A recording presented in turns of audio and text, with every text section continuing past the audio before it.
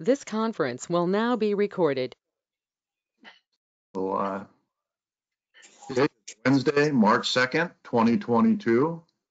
We can begin our City Council work session for this evening. This evening's presentation will be on community and economic development, and Mr. Jeff Swanson will be presenting to the council. I do see we have some guests on this evening, so work sessions are for council members to have a dialogue amongst themselves and to ask the presenter any questions that they may have, but there won't be any opportunity for public comment during a city council work session. So I just want to remind everybody of that. And Jeff, if you could please do the roll call. Sure. Let's see, Councilmember Fox.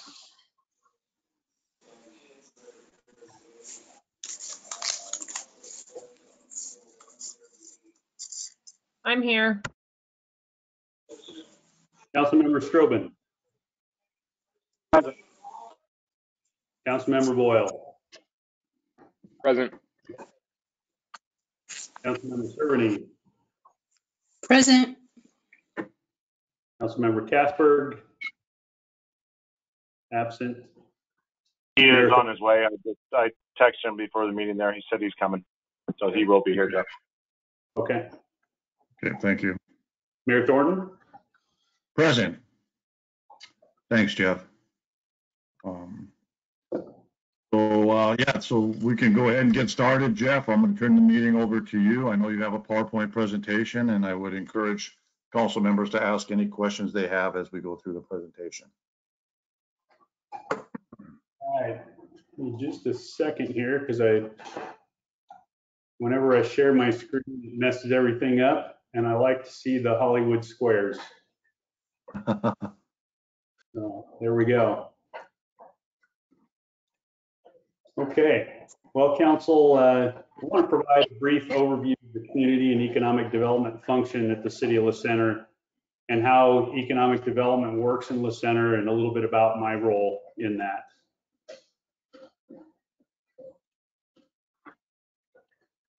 All right. The functional area is overseen by Public Works Director Brian Cast and City Engineer Tony Cooper. Tony also serves as the Deputy Director of Public Works. Jessica Nash is the city's permit technician, and Alexander Richter, who is new to the city, provides customer service. Jim Perry is our building official. The city is supported by two consulting firms, WSP and Exigy. Ethan Spoo from WSP serves as the city's planner and leads city-related work where other WSP team members are involved. So sometimes it's not just Ethan. They have a wetlands biologist. They have lots of other staff that Ethan leads in development review and through that process. I lead Exigy's work on behalf of the city, which includes planning oversight and some governmental affairs and kind of a grab bag of lots of other things.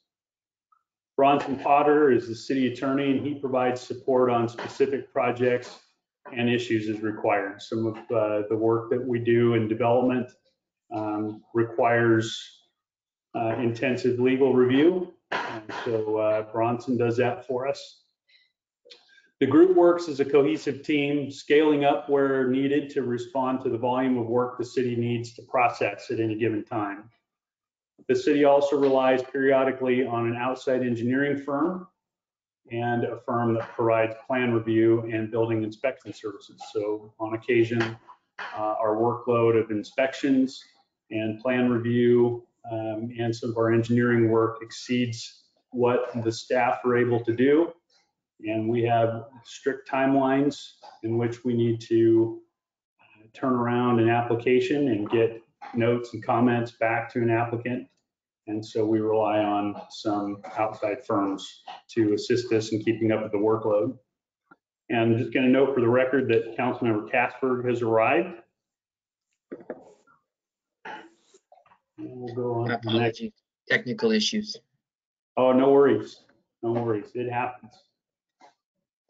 Excuse me, Jeff, I just want to remind everyone if they would please mute their microphones. We're getting a little bit of a playback, so everybody could mute their microphones unless they have a question. Thank you. All right.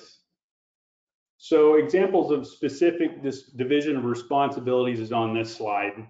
Brian Cass, he provides departmental oversight. That's for all of public works, streets, parks, the wastewater treatment plant. He oversees development engineering, capital program management. Tony Cooper gives oversight to the area of community and economic development. He does the development engineering, and he does capital project management for the city. Jessica Nash, she provides customer service, coordinates activities with the building and planning functions, and supports the planning commission staff. So for their monthly meetings, she serves as the clerk for those meetings and prepares the agendas and so on. Alexander Richter, he provides customer service and administrative support and works on the public information function. So we have a web page you can go to that shows all of the applications under review by the city. It's on the city's community development page. There's history there.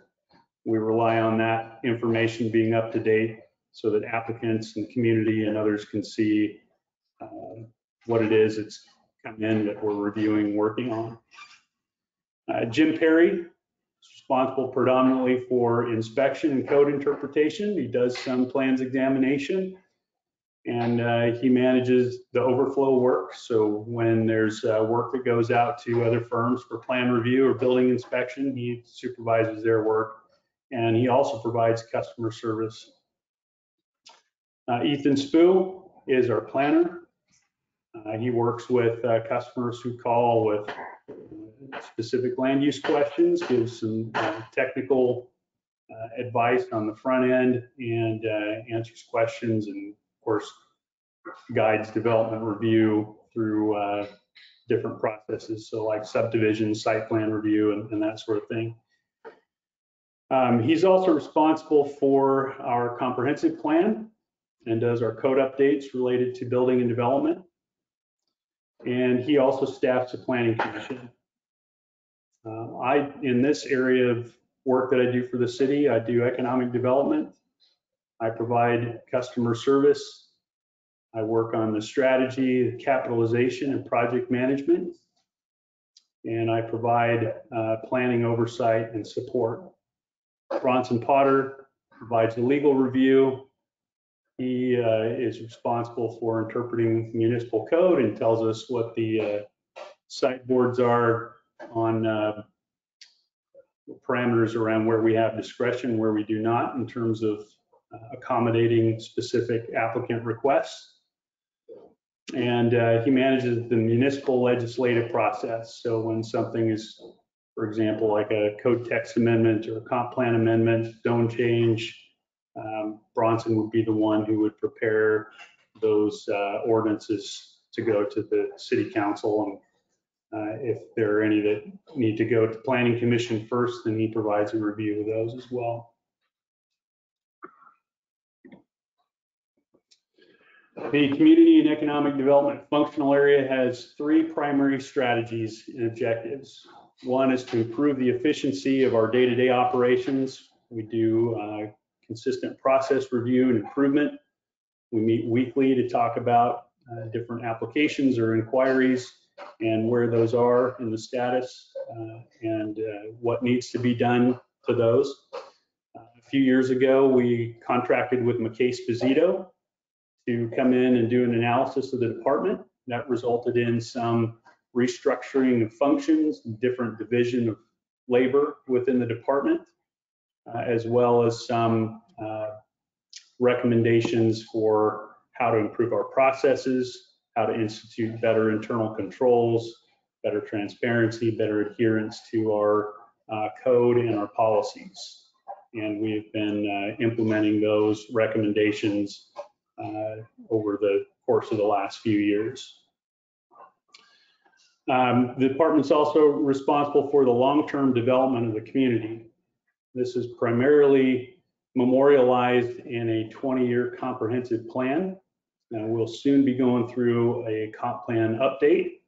And so under the Growth Management Act, the city is responsible for providing sufficient land to meet the projected residential growth over the 20-year period, as well as sufficient land for the projected employment growth. So that's residential land and commercial industrial land. And so we'll be having discussions here over the next probably year and a half over potential urban growth boundary expansions and what would be involved in that process. We also run funding strategy, capital facilities plan. So impact fees, looking for grants and earmarks so that our transportation system and our utilities are keeping up with the growth. Comp plan review and adjustment. So when there are areas in the comp plan that don't work and areas of conflict in the code, part of what our department does is we work those through the process to fix them. So example of that would be looking at minimum lot sizes versus density transfer. There's actually has been an area of conflict in the past where some jurisdictions allow for what's called a one-to-one density transfer on a piece of property that's encumbered by environmental constraints. Ours has a parameter of a minimum lot size, and so that can be detrimental to some economic development projects. Code revisions and alignment with the comp plan. Occasionally we have code that is in conflict with the comp plan, and so a lot of code cleanup has been what's been going on over the last few years. On economic development, we primarily look at driving the development readiness of land. This really relates to what the city does. The city doesn't go out and tract neighborhoods or tract businesses. There are organizations that do that on our behalf. It's our job primarily to make sure that our land use and our infrastructure is in a place where we have development ready land and opportunities for that growth to occur within the jurisdiction. We try to foster an environment that attracts private investment. So having simple, efficient entitlement processes, having responsive service, and receiving communication and market feedback through the development review process helps us understand where we need to make tweaks.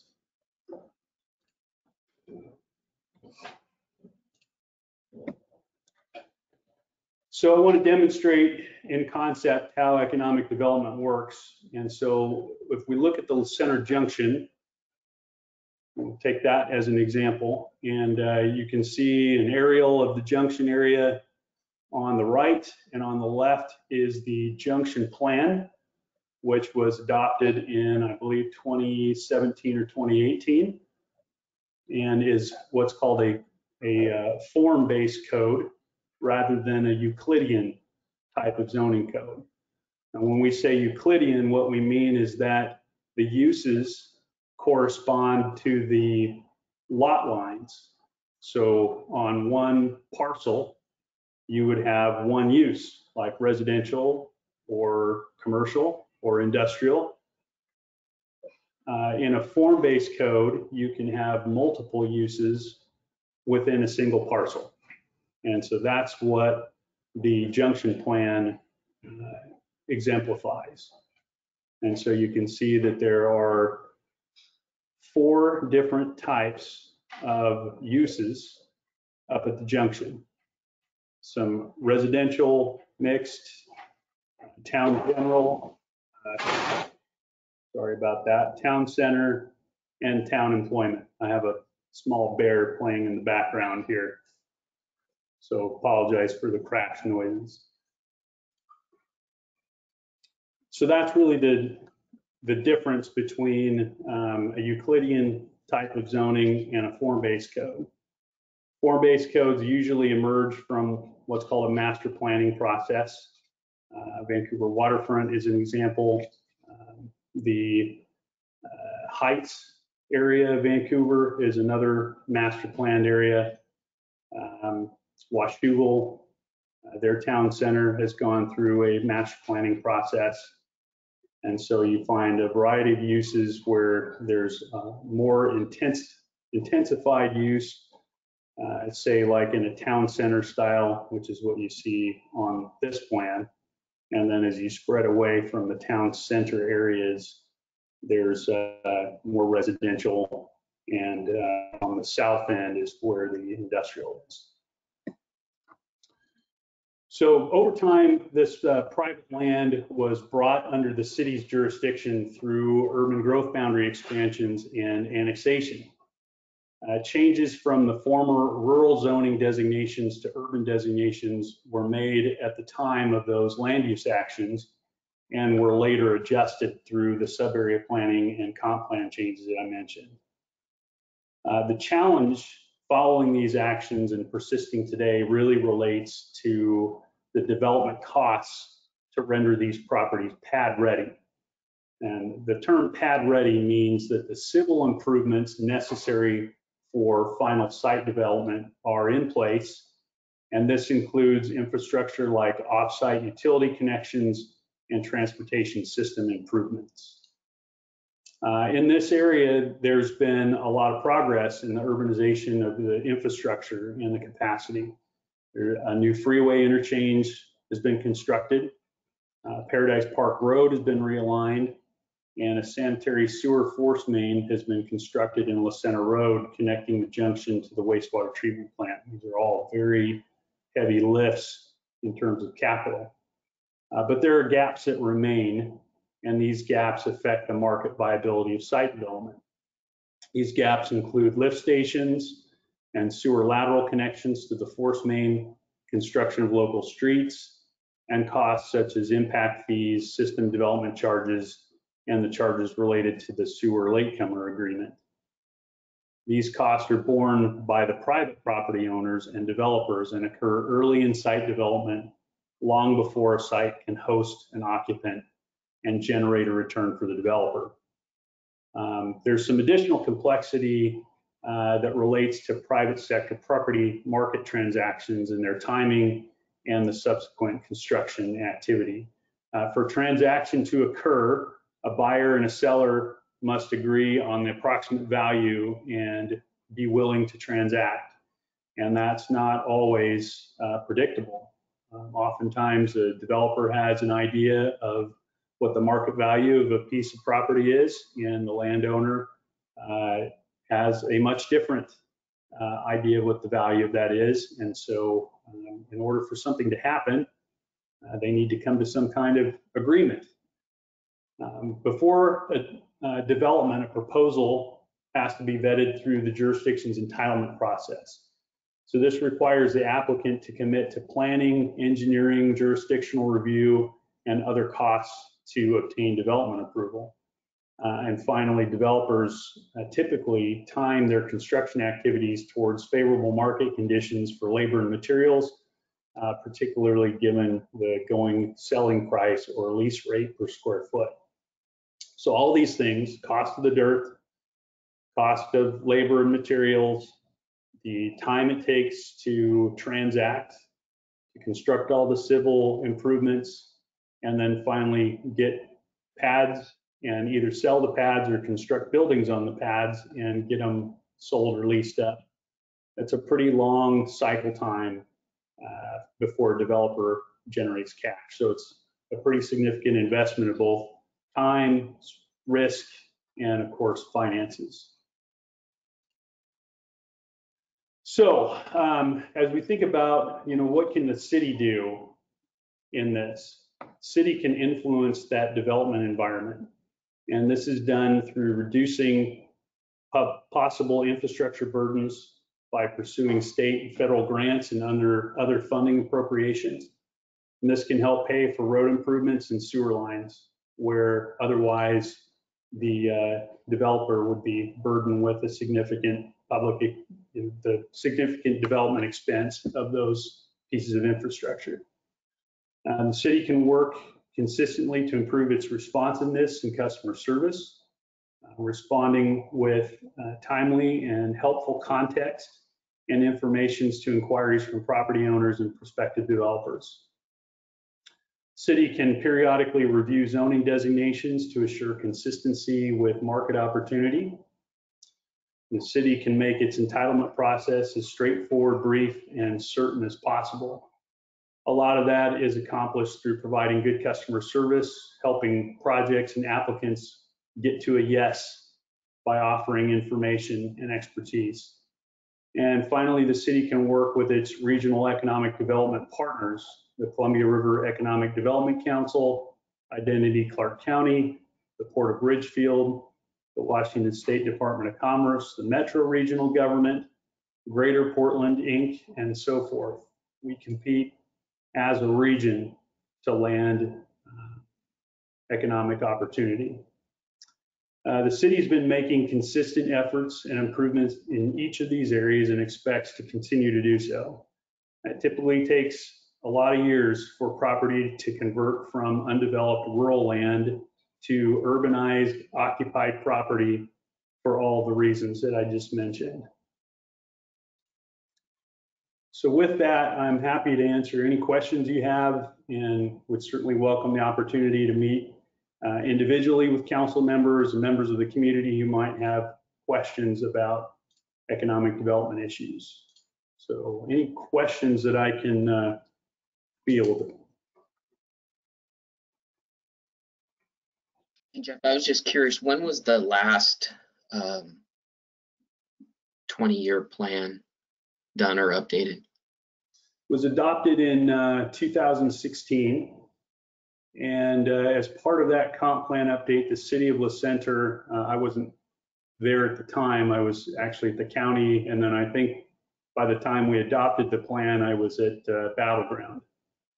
But I believe in that process, the city of La Center brought a pretty significant amount of land into its urban growth area and then subsequently annexed it, kind of in a hurry. And that was subject of some litigation that didn't actually settle out until I want to say like 2020. So yeah, oftentimes, yeah, I think oftentimes in the county, I can't think of a comp plan, and Bronson's on, and maybe he can comment on this, but I can't think of a comp plan update that's been done where there wasn't some kind of issue litigated with FutureWise or Friends of Clark County or some other conservation interests. Well, I wouldn't say that there's none, Jeff, but it's pretty common.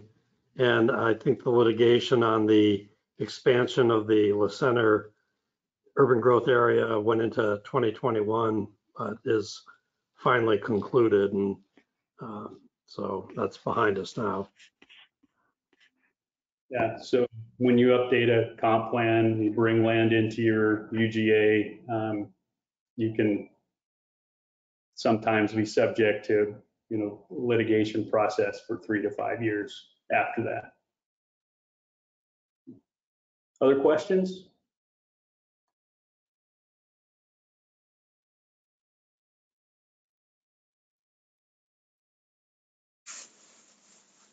Jeff, would there be any benefit of considering a possible open house with CREDC and area developers to just discuss La Center's long-range plans and hopes and dreams and kind of get a sense of, establish the dialogue? I know you've already met with many of them, but I was just wondering if we actually made it more of a formal process and invited them out.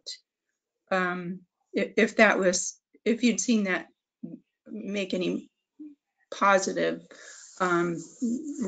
steps with any other communities, or what your thoughts are. Yeah, usually that's done kind of in context of the comprehensive plan update. So there's usually, the city has goals that are enumerated in the comprehensive plan. And so that's usually a good time, like kind of on the outset of an update, to ask the community to come in and conduct some kind of process to solicit feedback on the current plan and the plan's goals, and ask people to weigh in on what they would like to see changed or new or different, or stay the same as we look at the next 20-year plan. Okay.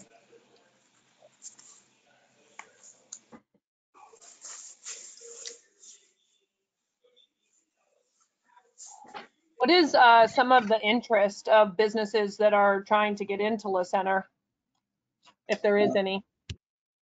Right now, residential development is really hot.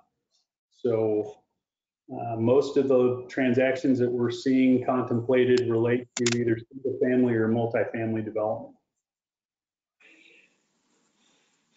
But how does that help with increasing our revenue as much as we need to, in addition to jobs? Well, it generates property tax. It generates one-time construction-related sales tax. So it does generate revenue, but the commercial market is pretty chilly right now.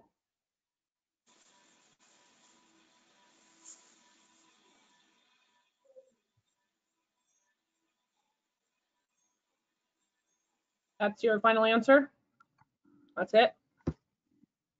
Are you looking for something else? Well, I mean, you're saying that there's been zero interest in any businesses moving up at the I-5 or moving anywhere at all? There's no business licenses coming in, no businesses trying to move in? Only residential, that's the only thing new right now? Well, I'm talking about the land development side. So somebody looking to acquire a parcel and develop a parcel. There's been little to no interest in commercial or industrial. There's been some interest in some warehousing and distribution uses up at the junction, but I would say they're sort of passing interests.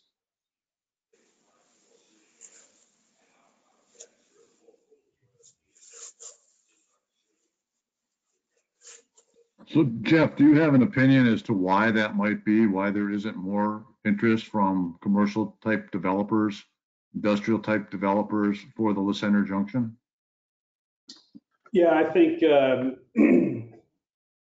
for the developers that I've talked with that have come in and looked at different properties, they've run into the same issues that I described. So the differential between their perception of the land value and the property owner's perception of the land value, the infrastructure costs, the roads that they would need to construct to serve the site, the sewer improvements in particular. The south side of La Center Road up at the junction is really challenging depending on how you approach it in terms of sewer. So if someone's just going to acquire one parcel on the south end, to get sewer there requires a few pump stations, and pump stations cost $1.5 to $2 million each. And so if someone were to come in and acquire all of that land and do kind of an area-wide approach, there are some approaches where you could probably configure a gravity line, and it would negate the need for those pump stations. But it takes a lot of cooperation with property owners and the developers to make that happen.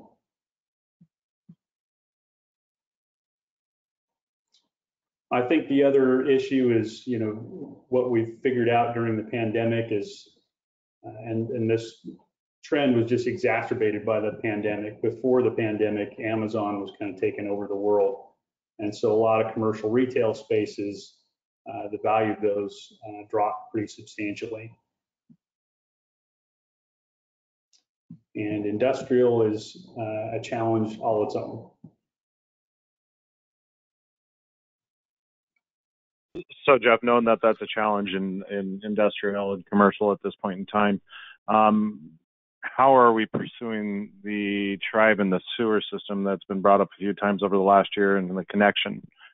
Is that moving forward? Is there progress being made? Because each time I've asked about it, it's been a very, very brief answer. I'd like to get a little bit more in depth in it and find out how we can make that work together. Well, I can say that we've had discussions with them and have proposed, when they were planning the hotel, we proposed working out something where they could connect to the sewer system. They are confident that their existing plant has the capacity to serve both the casino and the hotel. And so they did not want to pursue that. There is an intertie, and so it would be really easy to serve that entire reservation because the infrastructure is already in place. Basically, out in front of their convenience store, you just turn one valve off and turn another one on, and all of their flow would come to our wastewater treatment plant. We do take their solids, so their liquids go to their plant, but their solids are shipped by truck to our plant to run through our process. But they do not have interest at this time in sending the liquids to us. Interesting, because that's not what my interpretation has been of our conversations in the past for the past 6 or 7 months. I thought this was something that was viable that we were looking into. All right. Thank you.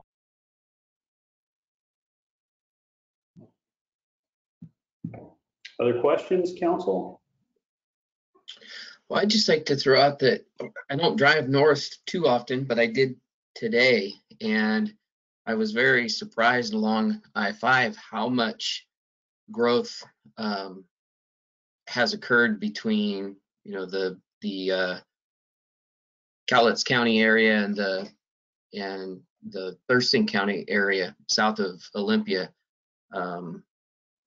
Huge warehouse buildings and trucking distribution centers have been built up there. So, I know some of the challenges that people are facing right now are the supply chain issues and labor market issues, but there's still companies out there finding a way around it. I would certainly hope that there's some options out there where we can start putting that sewer infrastructure in. I don't think we have some of the stuff I saw today, I don't think we have the massive land there to fulfill some of those companies' needs, but I would certainly think that there's enough room for some smaller warehousings and things. So is that on the list, or are we keeping an eye out for that, or potentially even reapproaching the tribe to solve some of those infrastructure issues, specifically the sewer that might be hindering our interest in that area? Yeah, really the sewer issue. So there's one parcel up here, the one with the purple buildings on it, is the one that's really suitable for warehousing distribution. And that's the one where you would have to put in several lift stations to get through the topography back up to the force main. The force main is in La Center Road. And so that's where the expense is. We did have an inquiry about, this would be several months ago, someone was looking at wanting to put a warehousing distribution operation on the Fudge property, which now is owned by the tribe. I think what they were looking at was like 100,000 square foot warehousing distribution facility, but it's not consistent with the plan designation. So it would require a change in use of those parcels in order to make the use conform with what our plan is. The junction plan also, I wasn't around when it was devised, but my understanding is what the community wanted in that process was they did not want big box, and they didn't want warehousing and distribution. One of the issues with warehousing distribution is it's a pretty low job density. It's roughly 4 jobs per acre, where other light industrial uses range anywhere from 9 to 18 jobs per acre. And so what the Planning Commission and City Council at the time indicated was that they wanted to see higher job densities on the employment parcel. What's described in that plan, those purple buildings, is more like a business park. So there's no one single massive warehouse. It's a series of smaller business park type of buildings where light industrial would be a permitted use.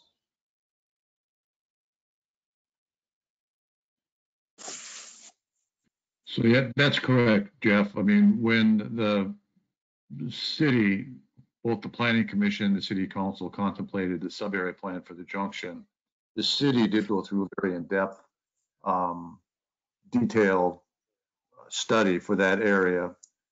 We had many public meetings, property owners were involved, business owners were involved, and that plan really was developed over a period of time. With our city planner, we had a contract architect that also worked with us on the project, along with some other engineering firms. So that plan developed over time. And so that is a Planning Commission, well, Center Planning Commission spent a great deal of time working on that project. So that is something that evolved over, a couple of years. Also, you touched on a little bit earlier about the land to jobs ratio as well. And one of the reasons that the city was successful in getting their last urban growth area expansion, it was 52 acres of land that was included in our urban growth area at our last expansion, was specific purpose of having more land available for jobs. And of course, that ties back into our comp plan. And those are some requirements that we have to look at. And warehousing really does not fulfill those requirements. So it's, again, the plan, checked as many boxes as it could when we were going through the plan process. We're talking a lot about the junction. Jeff, could you just touch on briefly the planned action area for the downtown core area and what the city has allocated in terms of funds for that plan as well? Yes. So talk a little bit about what a planned action area is. So what you see here is a sub-area plan for the junction. A planned action area would take that a step further and conduct the environmental work, generate an environmental impact statement. And what that does is that relieves the burden of doing project level environmental work, provided what somebody proposes is in the parameters of the plan. But it moves the project through the development process a lot quicker. So the concept is to do both a sub-area plan and a planned action area for the historic town center of LaCenter, and would include the Timmon Landing area. So that would, again, involve a sub-area planning process and then generating an environmental impact statement. I have a cost for that question. would be about Interrupt for just a second. 500,000. Okay.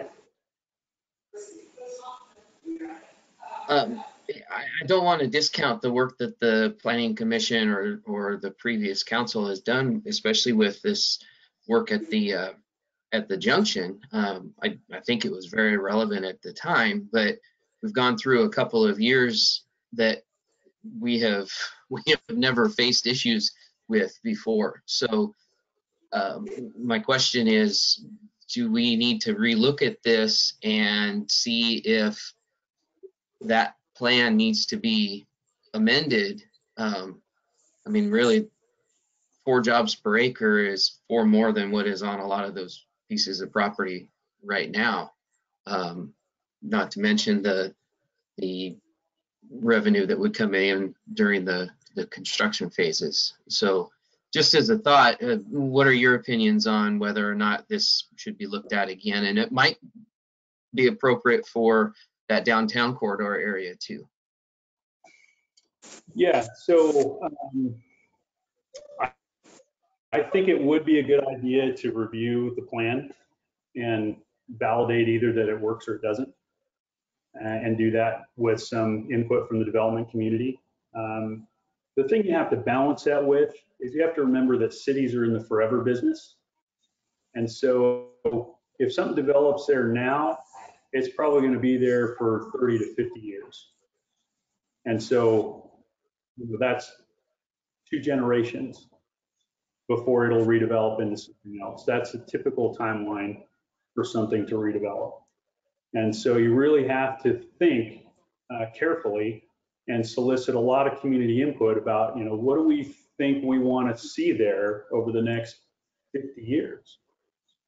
And if we are just trying to, grab a quick development opportunity, it starts to look at development at any cost. Just trying to get in there. You really want to make sure you have a vision that aligns with, because it does affect the livability of the community.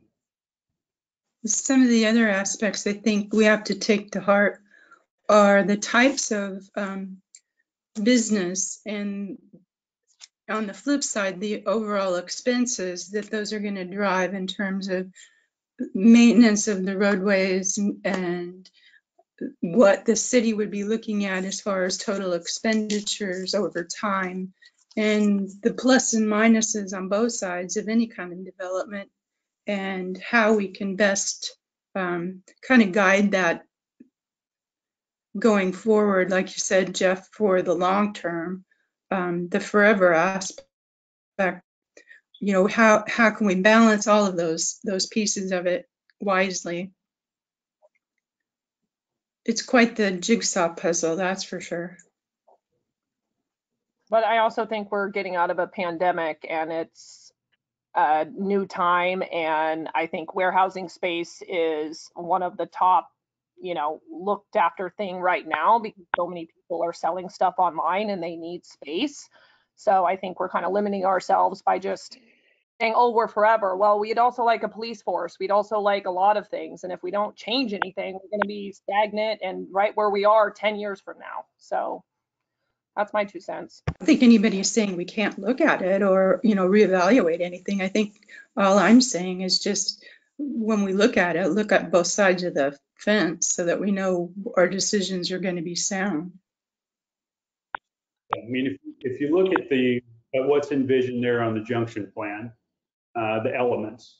So compact development, street-facing buildings, parking on the interior, parks and open space, walkable. So you have to decide over the next 50 years, do you want to drive by something like that, provided it can develop? Or do you want to drive by, Dollar Tree warehouse every day on your way to and from your home in the center?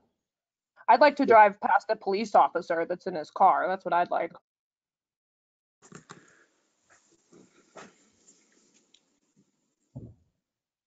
I want to go back to addressing that sub-area plan that you guys were also talking about a few minutes ago.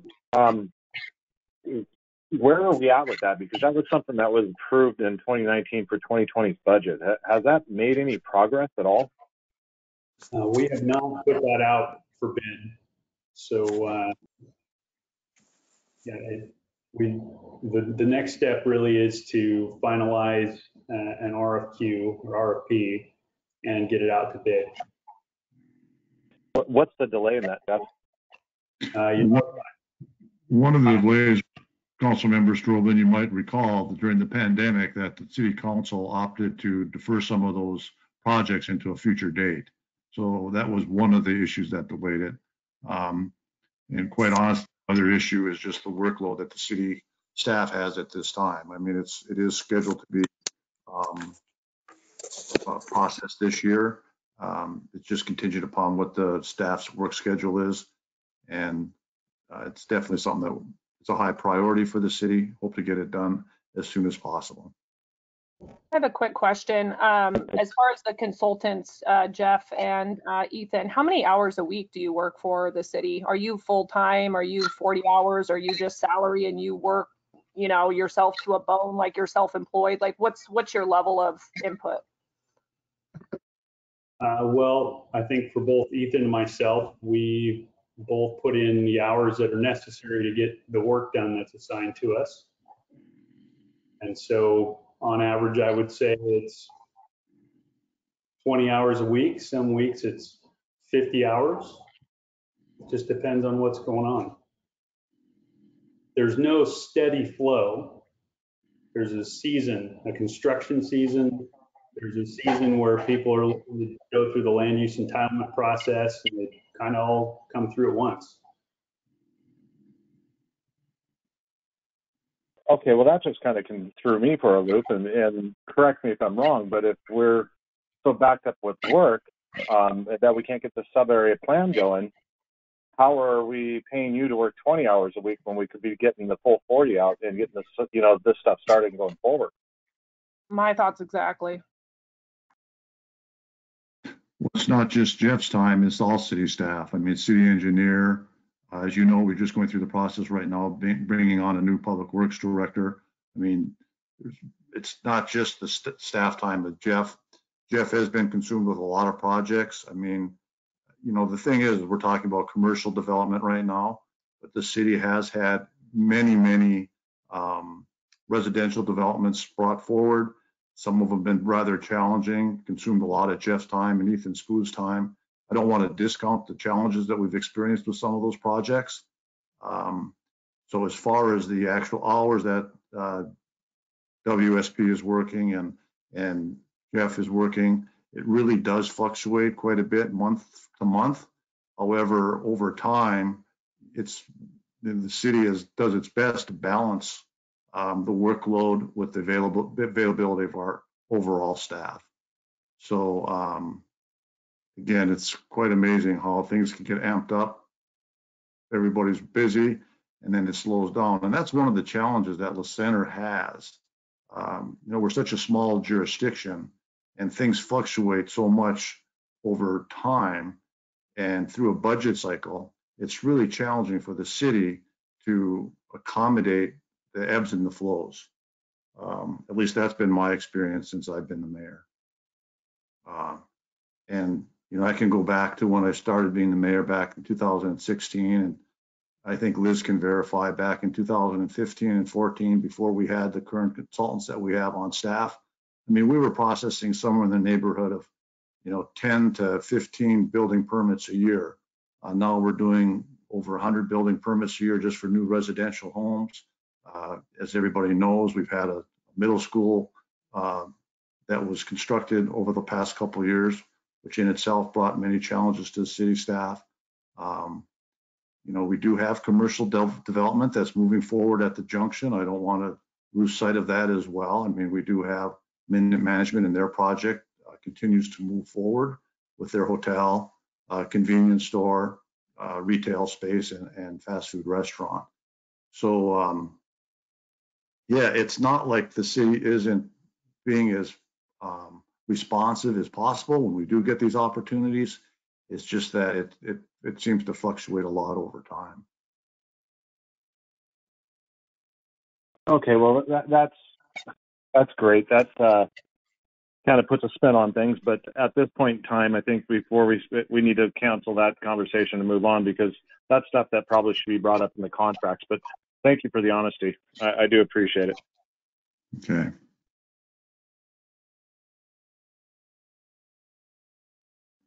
I did have one question. what can we do to bring our focus back to, developing the infrastructure to get those pump and lift stations out to the junction where they're needed so that we can get these, at least get the looks by these businesses or maybe more of them, if the infrastructure is already in place. Yeah, so we've kicked around a couple of approaches with some property owners, and one of them is called an integrated planning grant. It's some funds that are available through the State Department of Ecology. There's needs to be some kind of site cleanup sort of nexus to it.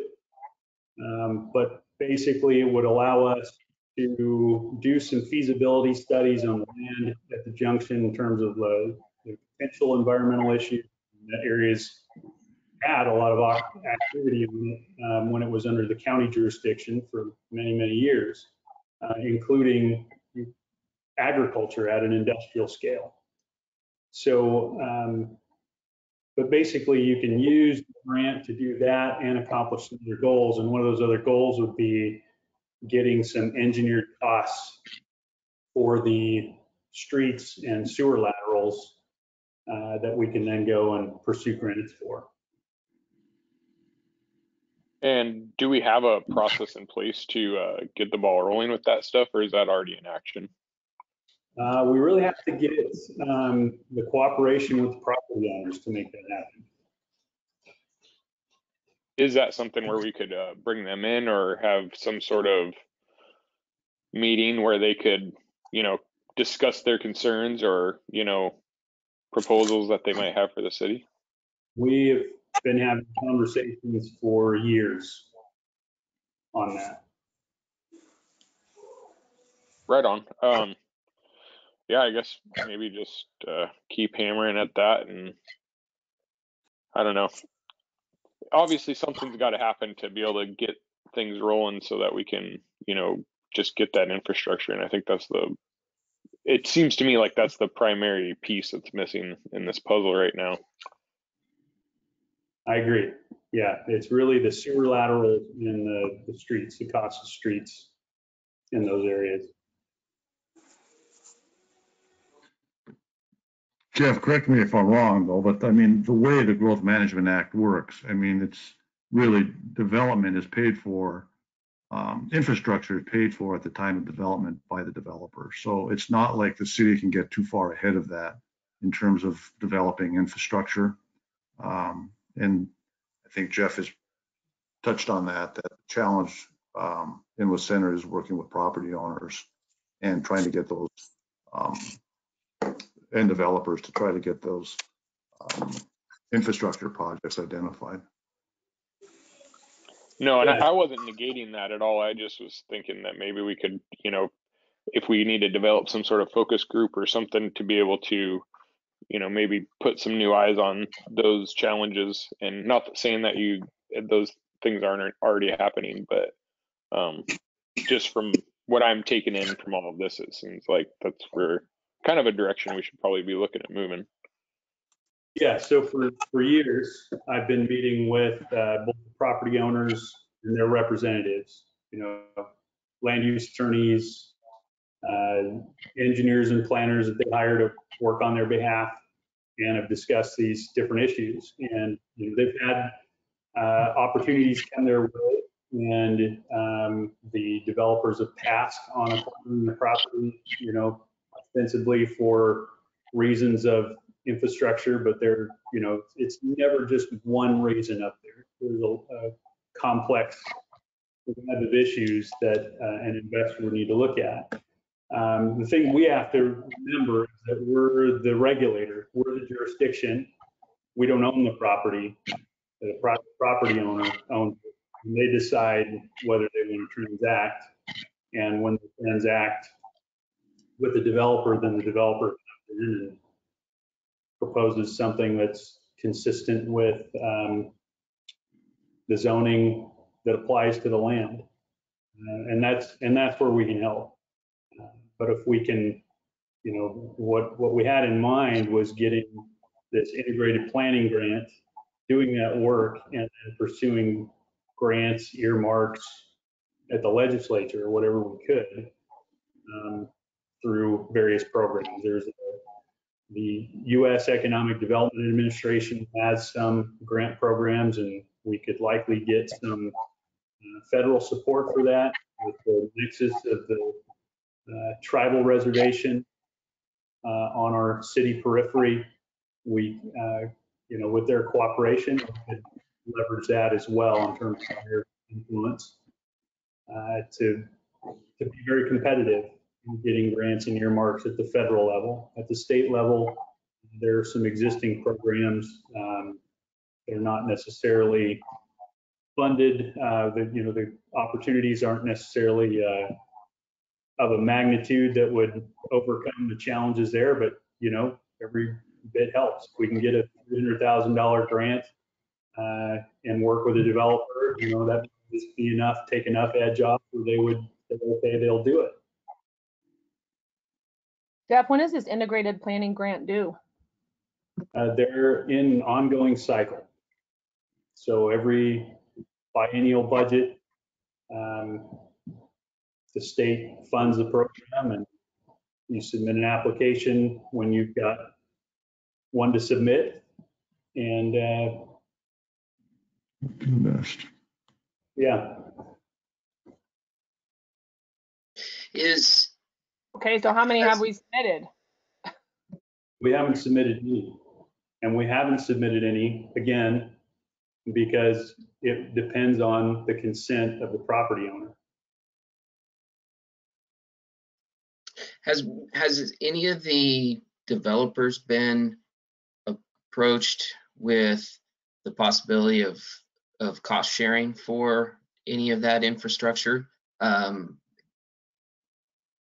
I think that if we can attack some of the costs with those grants that you're discussing, they sound very probable.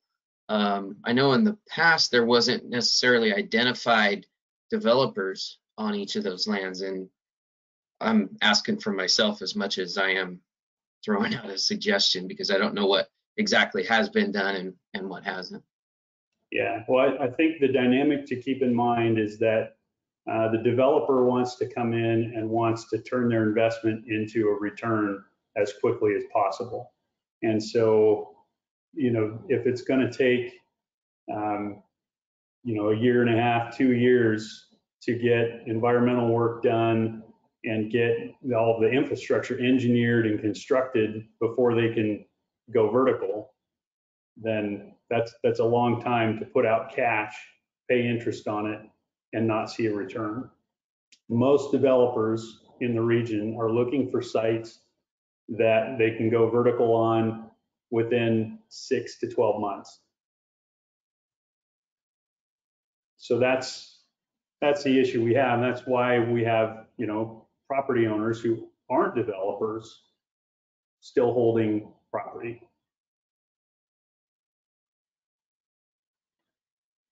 That makes sense. Thank you. Sounds like they need a good salesman. Jeff, do you actually reach out to these property owners and then reach out to other business or developers to actually talk and try to facilitate any type of development? Explain what you have in mind. Well, because if I remember correctly, you had some investors or something that you'd mentioned in one of the planning commission meetings. Is that, with your business, are you able to introduce them to property owners to help facilitate sale and development of property without it being a conflict of interest or anything? So in the business that I do, generally speaking, I would say this is nearly all the time, if it's a development project, they will come to me with a site already in mind and a concept for the site. So they're not looking for a location necessarily. They have a site, they have a concept for it, and they're looking for someone to help them with the jurisdictional work. Okay. And then, so the CRDC does that other type of stuff I was saying. So I wasn't sure if you were tied to stuff like that as well. And are we leaning heavy on them to help us develop? But before you go on, since you mentioned the CREDC, it's important to note that their role in this is, you know, they can talk to somebody who's got the concept and is looking for the site and help them find the site. They work with site selectors all the time. They're not a public agency.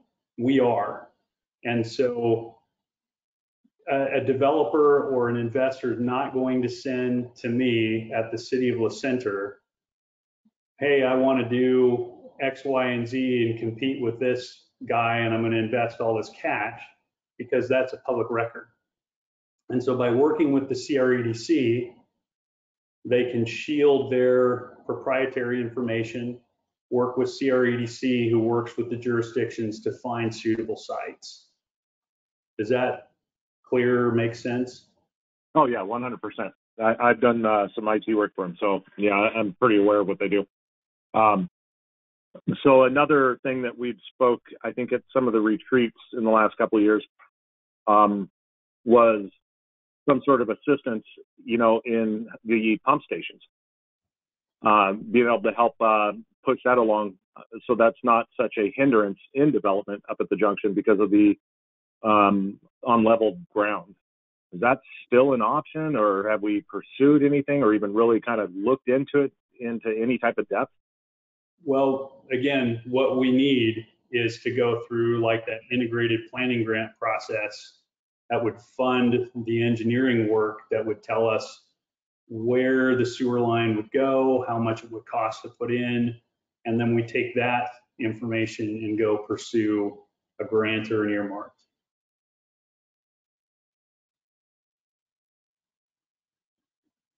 And how do we go about getting that looked at then? Do we have to go through a city council meeting for that? But you still need the property owner's approval and interest in doing so, don't you, Jeff? Yes, it all starts with the property owner and the jurisdiction. If the property owner is willing to go down that path, then we can put in for the grant and get the funds, do the work, and then that sets up phase 2, which is go and get the money to construct.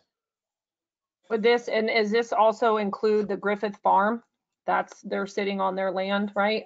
Is that my understanding? The Griffith, which property are you referring to? The property with the big red barn, right at the top. That's the Fudge property, Jeff. The what? Sorry, maybe I'm getting it mixed up. That is the Fudge property. Oh, okay, my apologies. And it was recently acquired by the Cowlitz tribe. Right, that, okay, and then there isn't there Griffith land up there? Or am I thinking something else? You look confused, so probably not. Okay, somewhere else in La Center.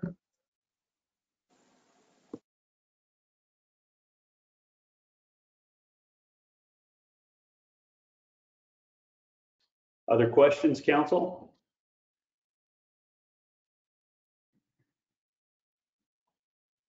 Okay, well, Mayor, I'll turn it back to you. Okay, Jeff, thank you. Great presentation. This is a challenging topic for sure, no doubt. One of the things that I've been thinking about here while we've been having this discussion, and some of the comments that have been made by some of the city council members, is that, you know, development for the sake of development is a good thing. And I do think, and Liz, maybe you have some ideas on this as well, but as a city council, and I've been on the council now for several years, you know, what we attempt to do through work sessions and council meetings, what have you, is to really come up with a vision for what it is that we want to see in our community and how we want it developed out. And I don't remember of a time when the city council or the planning commission ever came to the conclusion that a bunch of warehouses and you know, commercial type development at the junction. The conversations have all been always around the types of developments that we're hoping to ultimately achieve for our community.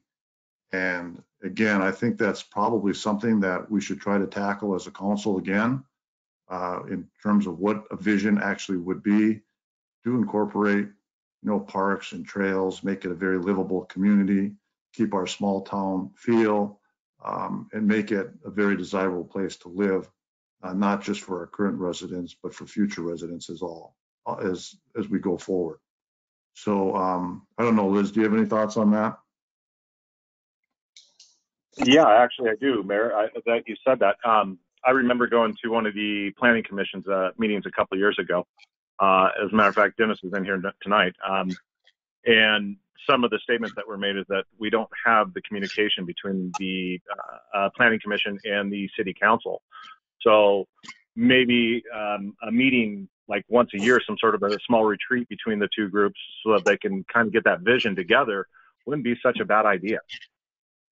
Okay, good thought.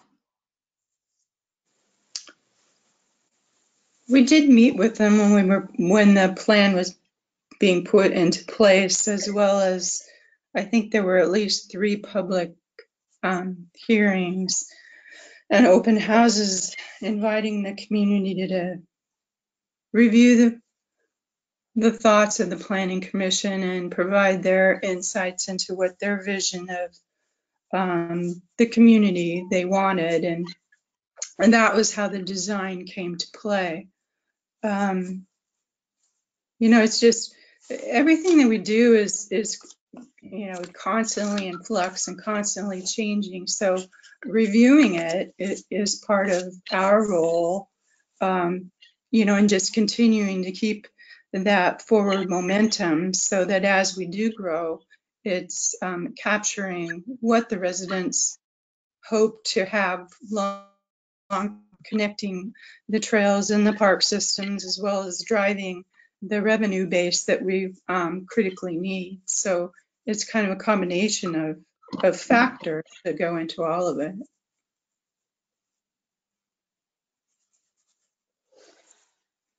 Okay, thanks, Liz. Thanks, Tom.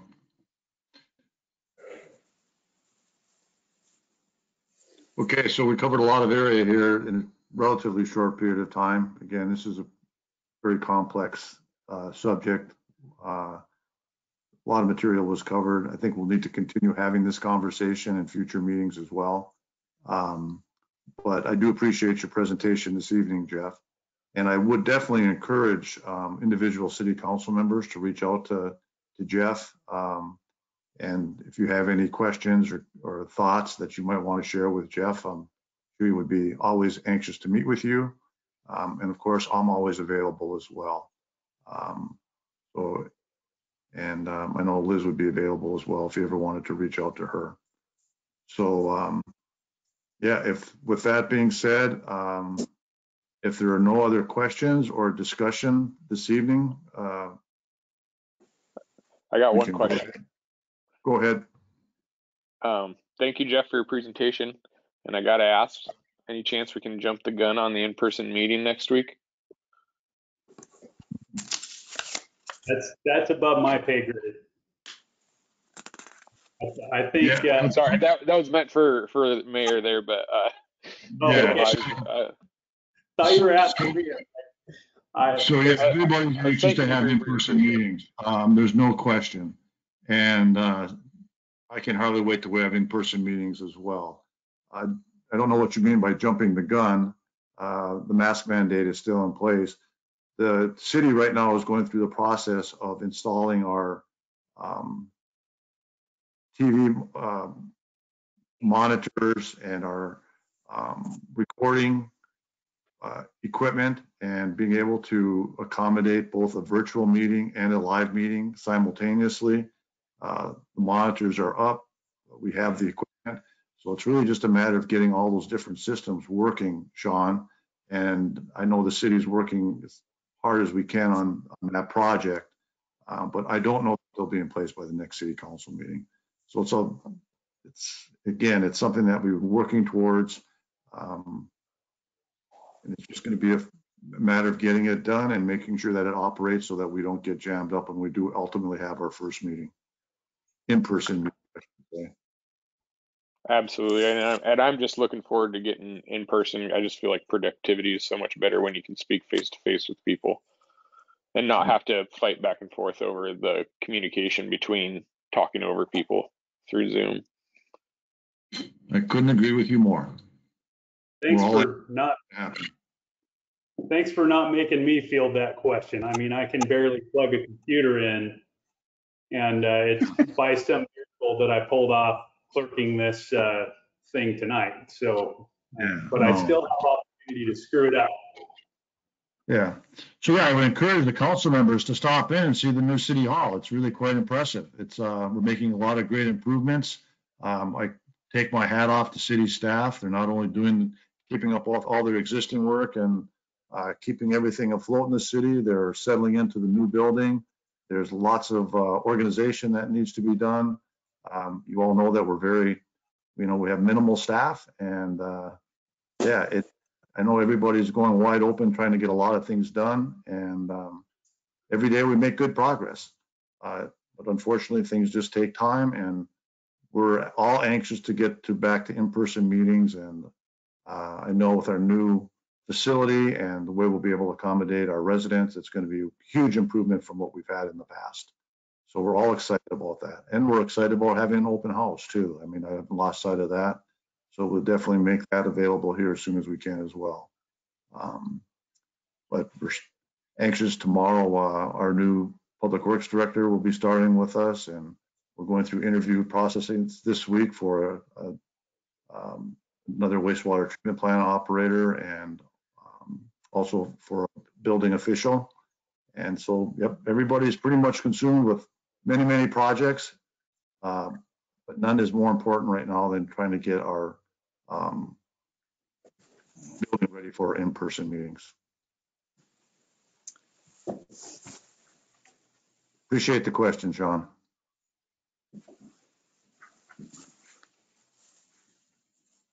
Any other questions or comments here this evening before we call it an evening? Okay, I want to thank everyone, thank our guests that are here this evening with us. Hope it was informative for everyone. And with that, we can go ahead and adjourn. Thanks again, Jeff. Thanks, everyone. Thank you.